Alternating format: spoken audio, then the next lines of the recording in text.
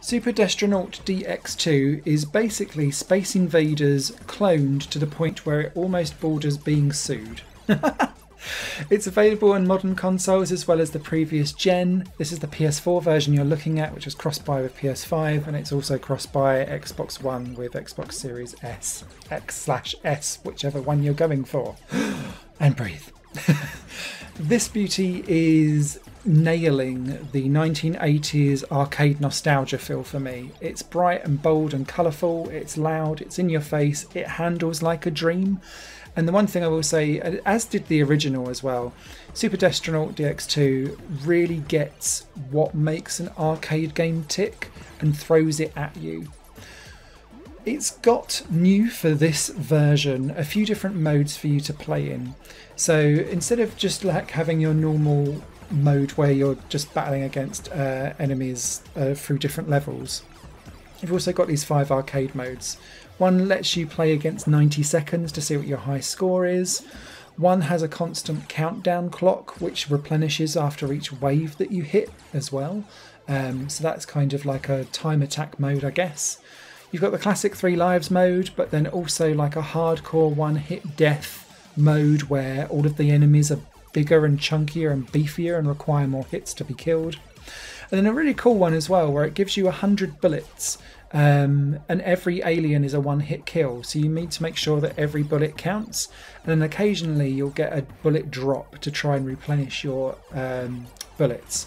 Obviously, because the enemies come in from the screen and they come in from the top, from the side and from below underneath you as well, you need to make sure that you're still alive to make each shot count as well. So yeah, really good little selection of modes. They all come with their own local leaderboard, nothing online, and I feel like that's a bit of a missed opportunity for this game, because one of the kind of issues with being a Ratalaika Games game is that the platinum has been set at such a low bar that when you start to really get into the rhythm of Super Destronaut DX2 and the difficulty increases, that's where the game just kind of comes together and feels great, because it's responsive, it's quick, it's fast, bright, colourful, loud, great soundtrack.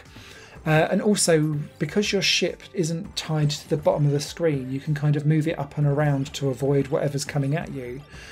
Things get chaotic and quick and very arcadey very quickly.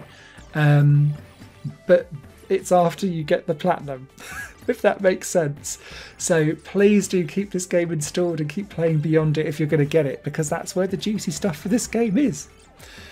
I do wish that there were a few more enemy types and enemy variations though. The one kind of thing with Super Destronaut DX2 for me is that there's no real step beyond what are the basic Space Invaders styled enemies that are here. It doesn't do anything new or different, and what this desperately needed was some like specific bosses or more variety in the loops and the patterns that they appear in, because although it's always randomly generated every time you play, there's a very finite limit to the amount of variation that you have, and that does start to seep through and start to make the game less exciting as you play.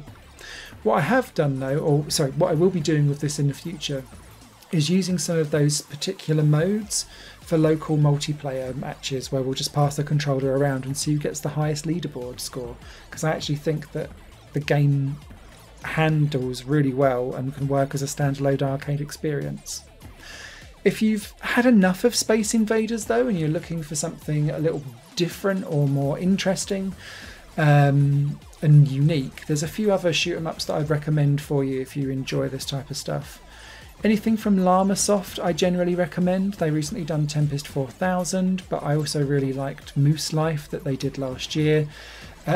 And I'd also recommend a game called Horizon Shift 81. I've already got a review of it on this channel. It's one of the best like retro shoot 'em ups, but it's actually completely modern day. It's just designed to play and look like a retro shoot 'em up that is totally unique and fantastic. Written review for Super Destronaut DX2 will be over on highplayinggames.com. Let us know down in the comments if you found this interesting and informative, and if you're going to go and get it. Take care all. Bye bye. Higher Plane Games is part of the Higher Plane Network. a completely independent media outlet supported by people like you. The goal is to create the best possible content that cultivates a richer indie scene for games as well as music and entertainment. To find out more and to get involved, visit patreon.com/higherplane network. Your support makes all the difference, and in return you'll gain access to bonus content and downloads. Thank you for watching.